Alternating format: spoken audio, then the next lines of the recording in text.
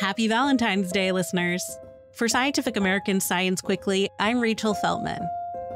For many people, today is all about scrambling to get last-minute dinner reservations and spending lots of money.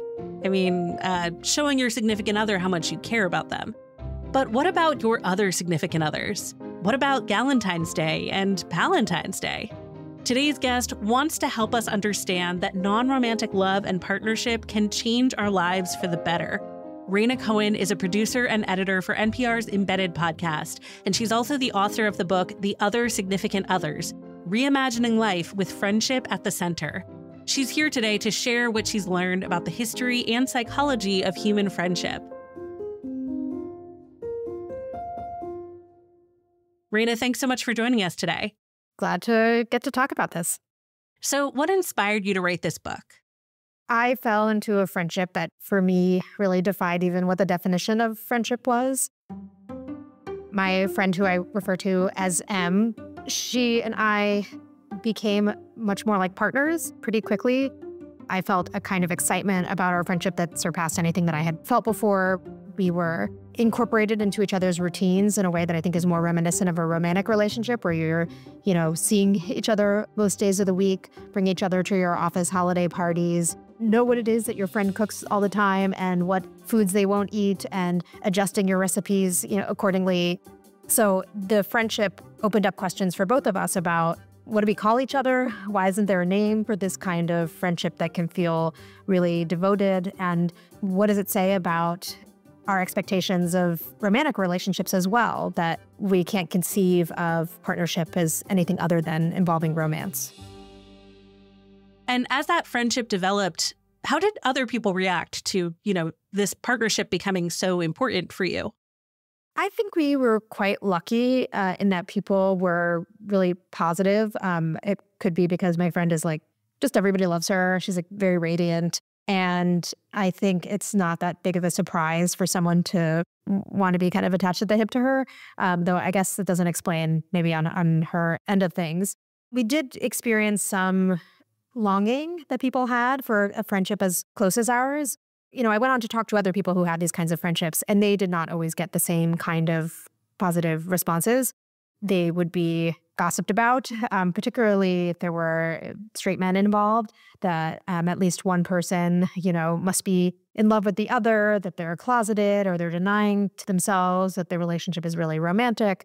I mean, there's a whole gamut of kind of much more critical responses that I've heard people get, including being blocked from, seeing someone in the hospital because they are not truly related. And I think that kind of judgment was something that we were spared from. Yeah. How do you think we got to where we are now in terms of what, seems normal, at least in Western culture, for friendships versus romantic relationships? Well, there are a few big changes that we don't even recognize because we're probably just taking for granted that friendship is this secondary part of life and that marriage or a romantic relationship takes up the bulk of one's social life. And if you're looking a couple hundred years ago, marriage was an economic relationship first and foremost, one that was not between equals.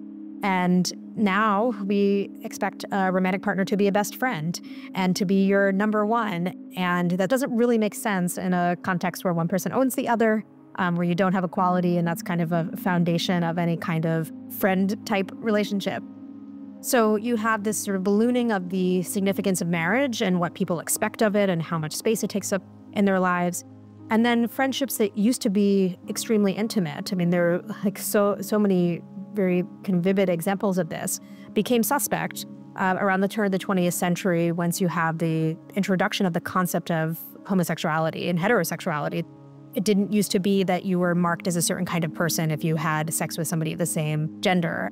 So behavior that had been innocent, like bed sharing, or just you can look at photos from the late 1800s, early 1900s of men being so close up to each other, as a lot of people might see it now, it's those men were in love with each other, they were gay. So there was just sort of less room for intimate friendship and much more room and expectations of marriage. So we have this message that marriage is supposed to be the most important relationship in your life, you're supposed to be your best friend and so on, but there's a disconnect with the reality, which is that marriage rates have plummeted and for those who do get married, they're likely to get married much later than they were several decades ago. And this has opened up, I think, a lot of space and an appetite for people to figure out, what do alternatives look like? Is there really only one path to having a fulfilled life? And that's where I think you're seeing some of this innovation and thinking more expansively about friendship coming from.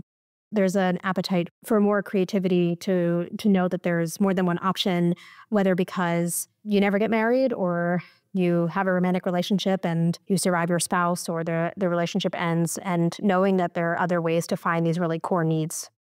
And based on the research you did for your book, how do you think that this de-emphasis on friendship hurts us as individuals and, maybe even hurts our marriages and other romantic partnerships as well?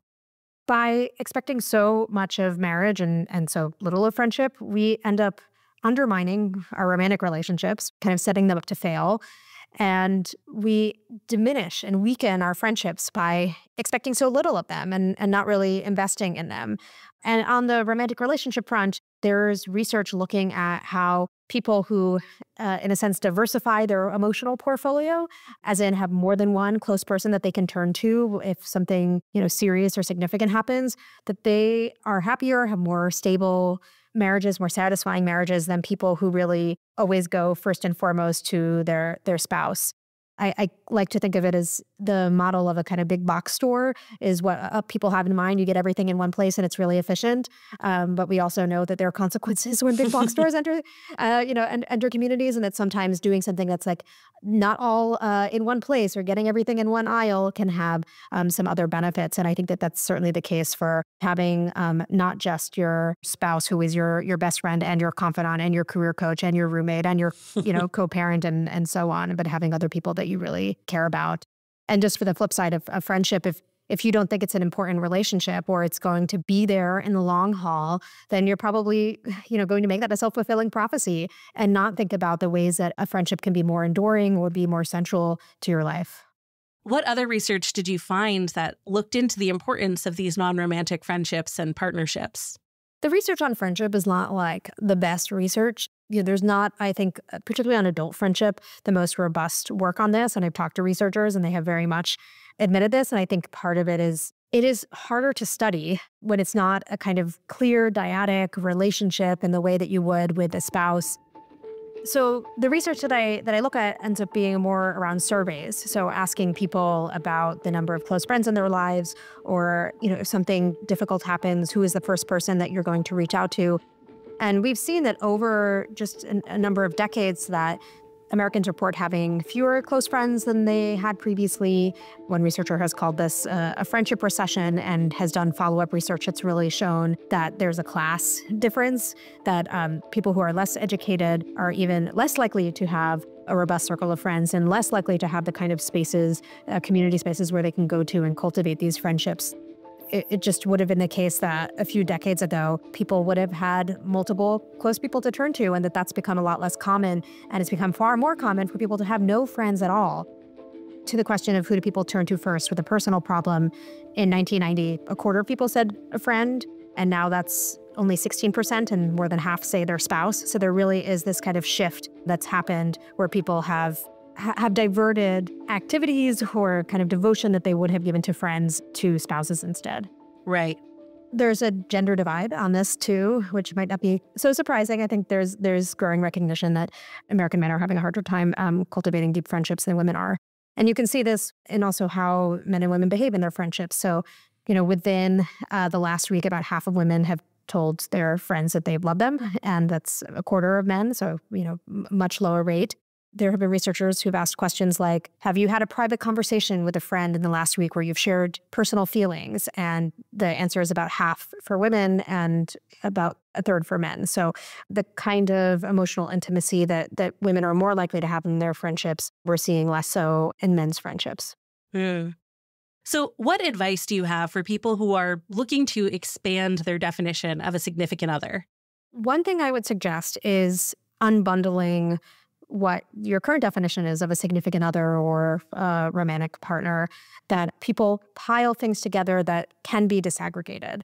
So one example would be that in order to have a partner, long-term partnership, you have to live together and that you have to be compatible in that way. And that can be hard to kind of separate when our culture tells us that that's the right way to do things. And what I have seen is with people who are friends, when they start kind of disaggregating one part, like taking sex out of partnership, they can also be more thoughtful about what other parts they want to keep and not. So 2 women who I interviewed who have been raising a child together, they realized like they're not the best fit to live together. One is very messy, one is very neat. So instead, they are vertical neighbors. They have condos in the same building. And that is the situation that works for them. So that's an example of a kind of thing that there's so much in this kind of big box store or one-stop shop model of partnership, and you don't need to take all of it.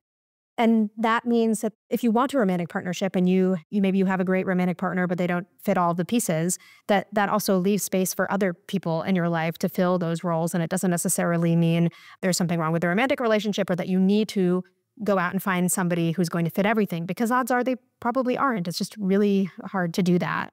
And maybe the other kind of recommendation in terms of being more imaginative about what a significant other means is thinking really specifically about the role of sex and romance in what it means to be close to another person. It's something that came up as I interviewed people who had these really close friendships, was that they realized what mattered to them was companionship and having somebody, who was home at the end of the day, who could hand them a mug of tea if they were feeling awful. And it didn't mean that romance and sex wasn't important, and it might be something that they, still seek out with relationships, but it wasn't the most important thing that determined whether they wanted to commit to somebody else. So I think being able to kind of disaggregate commitment and love from these other pieces that we have been told all have to go together can make it possible to see that there are more types of significant others. Right. I can imagine that some people react to the topic of your book as, maybe being kind of radical and bucking tradition. But what does history actually tell us about traditional family structures? History is really relevant where we use the term traditional to describe the nuclear family, so 2-parent household. If you count tradition as maybe a couple hundred years, a few hundred years, like that's true. But if you're looking at the scale of thousands of years, it doesn't look that traditional.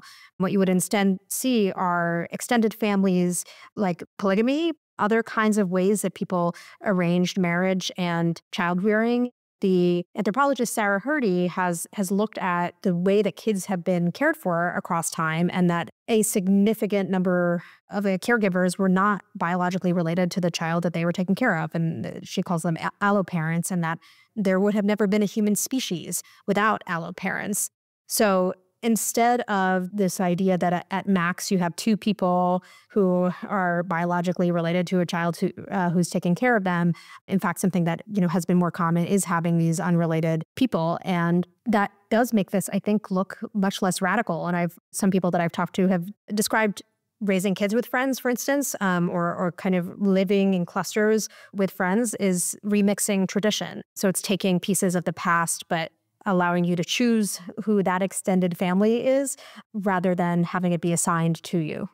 Yeah, totally. If somebody called it paleo parenting, then, we'd never hear the end of it. Everybody would want to do it. I'm not good enough at branding to have thought of that. Well, this is airing on Valentine's Day. So what lessons about love do you hope that our listeners and your readers can take away from your work?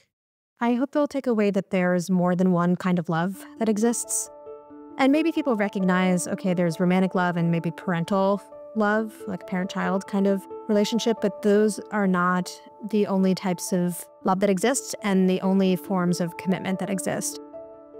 I have been so moved by the people who I've talked to who have been there for every single cancer treatment for their friend, or who have seen each other through crises, who have bought homes together, who have taken care of each other's children, who have shown every kind of devotion that you can possibly imagine, and do it with no social recognition, no applause by people around them, no ceremony.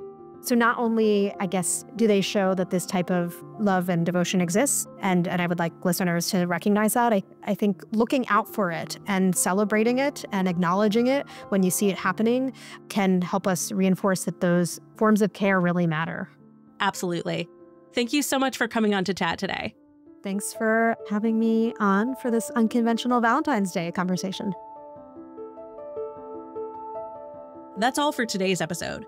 We're taking a break from our usual news roundup on Monday for the holiday weekend, but we'll be back on Wednesday to talk about the hidden history of the air we breathe.